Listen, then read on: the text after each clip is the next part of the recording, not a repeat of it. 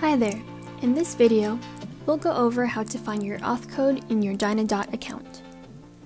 An authorization code, also known as an EPP code or auth info code, is a unique string of random letters and numbers assigned to a domain. When you transfer a domain to another registrar, its auth code is required to start the transfer.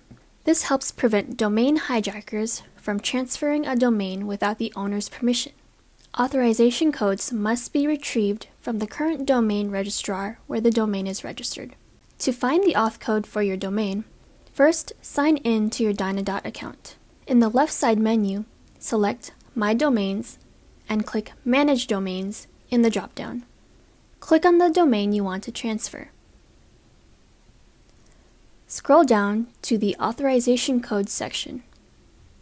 If your domain is transfer locked, you will need to first unlock your account by inputting your birthday or completing any other verification steps you have set up. Once your account is unlocked, you can now unlock your domain for transfer. Click on Unlock next to Authorization Code to display your unique code.